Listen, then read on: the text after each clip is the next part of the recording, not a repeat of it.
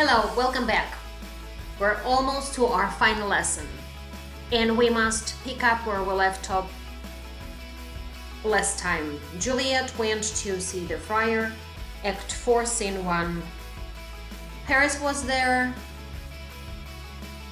and he gave her time for confession, and she says she has a knife with her, with this bloody knife, and she tells the friar that she's thinking about killing herself. Very horrifying.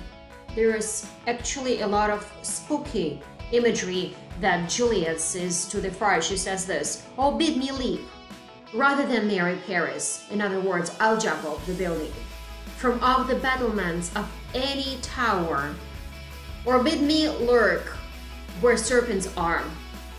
I'd rather stay with snakes than marry Paris. Chain me with roaring bears." Or bid me go into a new-made grave, Ricky Shanks, yellow chapless cows. Bid me go into a new-made grave and hide me with a dead man in his shroud. It's very scary imagery to think about. Images of snakes around her, bears around her, or put her in a grave next to dead people. These are the things that she'd rather do. We're going back in time in this play, and Shakespeare's age.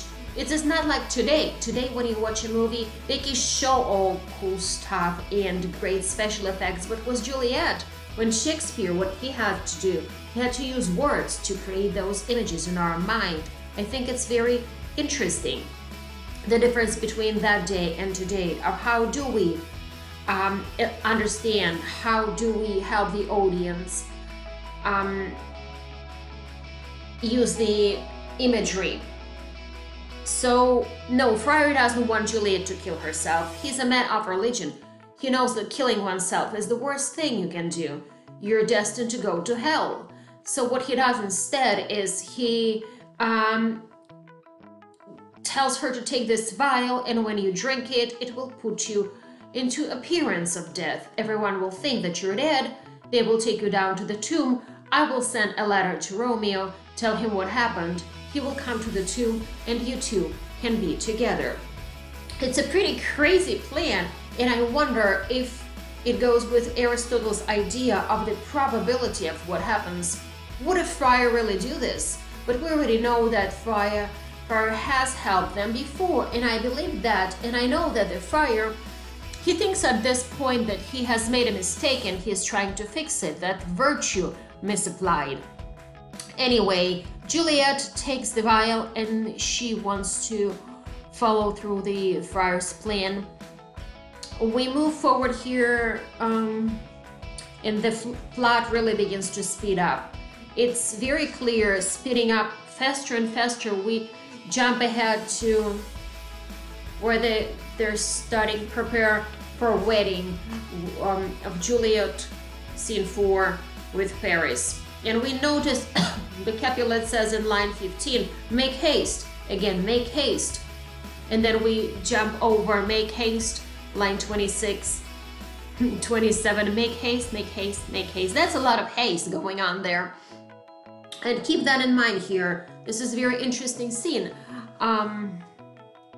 The nurse needs to make haste. She runs to Juliet's room, and what does she see? Juliet has drunk the vial the friar gave her, and she's lying on the bed, and the nurse thinks that she's dead. Now, we, the audience, we know she is not. That's called dramatic irony.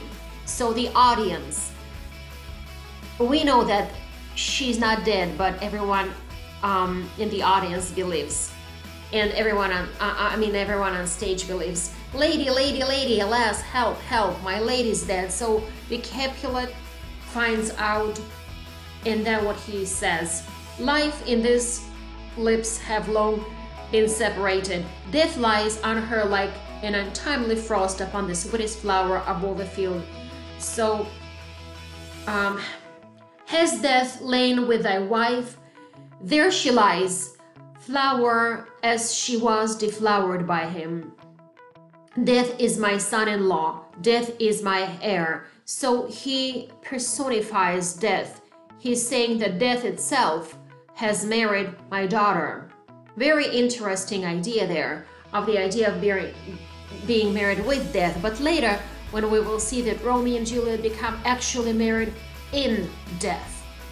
Here we have married with death and later married in death. Keep that in mind, and you will see how this will happen in the final act of the play. Now, why is that so important? I think this is a big idea when you think about it. So here in life, we know that we separate from other people. And I've mentioned that idea before about language. So language is a skin. Skin is a point of connection that we have with the world, and that point of connection that we have with others. But skin is also that obstacle to being with the other. So think about that idea. With death, isn't it true that in death, that's when we're truly united with the other person? This idea is not my own idea. This idea comes from Sigmund Freud, the psychologist. He says that all of us will want to be united with other people, but being alive, having a body, having skin, keeps us separate. And here we see clearly this idea when Juliet is married with death, and later the only way that she can really be with Romeo is after they are dead, the death drive. Very interesting that Shakespeare picks up on this idea 300 years before Sigmund Freud does. After this, they discover that she's dead, and the friar is like, oh, no more, she's in heaven. He's trying to make things happier for everyone because he feels so horrible for everyone. He knows she's not dead. The nurse thinks she's dead, and they're doing the wedding. So downstairs in the house, you can imagine, in the stage, they're putting out flowers, preparing music, then Capulets. Let's look over here. The wedding. This is in scene 5. Act 4. All things, change them to their contrary. Here we go. I want you to take everything and switch over and make it a funeral. So I guess if there are pink and red flowers, we should change them to white and yellow flowers. If they're like everyone is wearing white, you should wear black. So change everything to the contrary. He's even talking to the musician. They have to play some happy music, change it to the contrary, play some happy music. But I like this line for another reason. Change for another reason. All of the older people in the play have to say, slow down, be patient. Now we have Capulet saying the opposite idea, the contrary, make haste, make haste, make haste. Don't we have the sayings that young people, they don't know what is going on in life, but we see the scene when Romeo and Juliet are much wiser in the Capulets, and they're so hot, getting very angry. He wants to hit his daughter. We see that all things are changing to the contrary, and keep in mind, because soon Paris will turn into Romeo. He will become his opposite character. You will see this in the final act of the play. All things change to their contrary.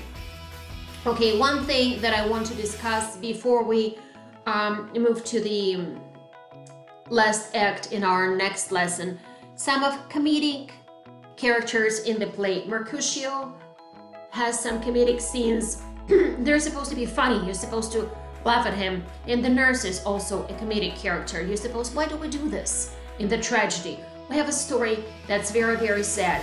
Why are these scenes of comedy put in there at all? Should not be the whole play be tragic. We see in one of these scenes that's in the end of Act 4, when Capulet says, change all things to the contrary. Now the musicians have to play sad music, and then Peter comes and he says, musicians, play Heart's Ease. And musicians say, why Heart's Ease? And Peter says, oh musicians, because my heart itself plays, my heart is full. Oh, play me some merry dump to comfort me.